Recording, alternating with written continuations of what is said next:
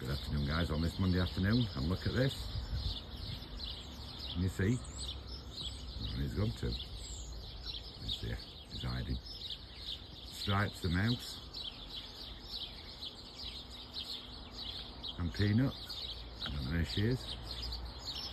Oh, there's a sparrow in the tree, that's what spooked him. He's having a preen, look, Stripes. Can you see him? That's amazing. It looks a bit like a skunk with his stripe down his back. A miniature scrum. Oh, he's having a good old preen. Look at him. Looks like somebody's thrown some paint on him. Well, I've not seen him for a week. And I've just gone live on Facebook. Well, I had to do, really. Because he's such a special mouse. He's such a unique mouse. One of a kind living in our garden. Oh, he's hiding now. Oh, Peanut's come back. She's behind him. Look at that, Peanut and Stripes. Oh, somebody else is coming now, I can see. Somebody else is joining them. They've all come for some food. I'll put them some Yorkshire tea tree out because I saw Peanut up there. I said somebody else had come to join them. It's a mouse fest in Treehouse, 4 of them. Do they even fit?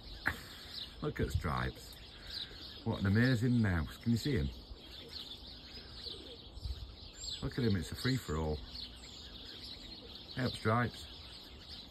Yeah, this is magical. So we first found him in, well, my daughter-in-law found him in beginning of November. She spotted him in tree when she were out in garden with grandson Roman. Look at that one. Look at it. Look at that. That shows his stripe off perfectly. Can you see it? There's a leaf in there. I just don't want to scare him. Look at that. Peanut and Stripes having their Yorkshire tea in Treehouse. He's such a unique mouse. He really is. Can you see him? Yep. He's very shy, as you can see.